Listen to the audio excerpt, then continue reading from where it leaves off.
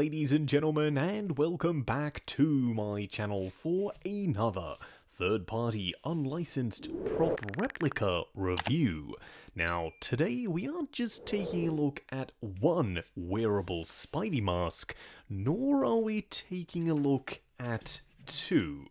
But in fact, I happen to have three different one-to-one scale, fully wearable Spidey masks that we'll be dissecting throughout the course of the video. Now, I got these from Comic Sanctorum, but do bear in mind they are third-party and they are unlicensed. That means the company that happened to make these, whoever they may be, don't have the correct intellectual property rights. I have popped the link in the description below for your reference purposes only, as I said, these are unofficial products. If you are down in the description, why not hit the subscribe and bell notification icon so you're notified as soon as a brand new review goes live on the channel. Now, we will be going through these masks one by one, starting off with Toby's red and blue suit. Now, I thought we'd start with the OG being, of course, the red and blue suit mask based on the 2007 Spidey film starring Tobey Maguire as Peter Parker. Now, I personally adore this suit, so being able to own a one-to-one scale wearable mask, yeah, I was pretty excited at the prospect. Now that I have it in hand though, I am really surprised at how good this mask looks and feels, especially when you are wearing it. Now, people do give me some flack in the reviews for not putting this on my noggin, so I went out and got a headstand, so this should give you an approximation as to what it will look like on a head. There is kind of no use me putting it on, number one, because I don't fit in a light box, and number two, because I've got a very small head, so seeing it on me won't really give you any idea of what it's going to look like on you. This hopefully will, and as you can see, it fits very nicely. The face shell underneath, which we'll discuss in just a second, is very angular, but it was like that in the movie as well. When you pop it on your head, you may have to stretch it out just a little, depending on how wide your noggin is. But it is rather accommodating because it's mostly made out of fabric. What we are going to do now, though, is take it off the rotating turntable, punch in, and take a closer look at the details. Here we have it, up close and personal. Now, I'm pretty sure y'all will have a couple of questions as to what this thing is made of and how on earth do you get it on your noggin. Well, quite simply, there's a zipper up the back. I also like how there's a web line running right down the edge of the zip, so when you do it up, it looks almost completely seamless. The mask itself is made predominantly out of fabric, which is screen printed. Then there is a full face shell underneath. It's not one of those ones that extends only halfway, it goes all the way back. And it is designed to perfectly recreate the look of Tobey's version of Spidey. What I'm trying to say is the Amazing Spider-Man mask, which we'll check out in just a second, has a completely different shaped face shell. That is some awesome attention to detail. Now, it is a little bit uncomfortable to wear a mask with a face shell, but this is pretty much what the actors wear when they don the suit in the movie, so it's just something you're going to have to get used to. One creature comfort, though, is that you can remove the lenses. You might not think this is the biggest deal in the world, but trust me, when you're cosplaying as Spidey, being able to pop the lenses out and quickly check your phone is a very big deal, so I'm glad that they incorporated magnetic lenses. The lenses themselves are made up of multiple different layers. You can see there is a hook on the top and bottom section, so it nicely clips in place, and then a magnet on the top corner. It does have a wire mesh on the inside, and they are painted with this gunmetal finish that I really like, and yes, it is movie accurate. And of course, to reinstall it, they simply magnetize in place. As for the raised web lines, they are rubbery, and interestingly enough, they are separate to the mask. I thought they'd be glued down, but I guess that means there's a little bit of flex there, as they are pulled and stretched over the mask itself. But they look great, and super accurate to the film. They also share that almost metallic gunmetal finish, so when the light hits it, they look fantastic. The material itself is screen printed, but it's not raised. The texture is just literally printed on the surface, so you don't have to worry about stretching this and the pattern degrading over time. So far, I am really impressed with this mask, but I think we're about to get to my favourite. Now, I don't know if it's cheating in some way by declaring I have a favourite before we've even looked at it off the headstand, but I do, and I'm not going to apologise for it. It's this one, the black suit. I absolutely love the way this looks. It is super accurate. There's a sheen to it, a certain metallic finish on the web lines, and those lenses are absolutely stunning. I love the mask for the red and blue suit, but this is something else entirely.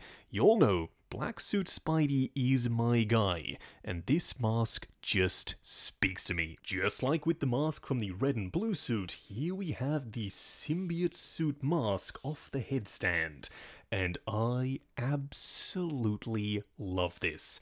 There is something about a Black Suit Spidey that gets my Spidey sense tingling. I'm so sorry, I had to.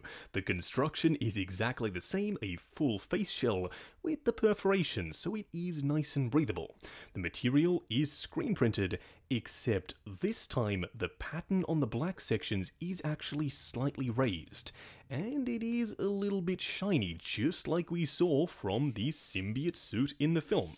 The lenses once again are magnetic, so you can remove them, and they are also made up of multiple layers with the mesh and then two clear lenses that they are sandwiched in between, and of course they simply pop back on there. But the web lines are of course the pièce de résistance, just like with the red and blue suit mask, but this time they are even more metallic. You can see how the light plays and dances off the surface. It looks stunning, and pretty darn accurate to the movie at the same time. So as I said just before, I reckon this one might just be my favourite. And lastly, here we have the Amazing Spider-Man 2 mask. And as you would expect, it's significantly different to the Tobey masks. The face shell is a different shape, it's a lot rounder and much more organic, and the neck section extends down a lot lower. So if you are wearing this with a suit, you should be able to either overlap it over your suit or tuck it in under the collar, which is a good thing because it'll make it look far more seamless. The lenses are much bigger and they are bubble lenses, meaning they're not flat on the surface, they are rounded, which is super accurate to the movie. Say what you will about this particular design for Spidey, some people either really love it or really hate it, but they've managed to capture the look almost perfectly. What we are going to do now, again for the last time in this video, is take it off the rotating turntable, punch in, and take a closer look at the details. Here we have it off the headstand. Now, upon placing my order for these masks, this was the one I just happened to be least excited about. Not because I don't like the Amazing Spider-Man, I actually really do enjoy Andrew Garfield in the role, but because the shape of the mask was never really all that appealing to me.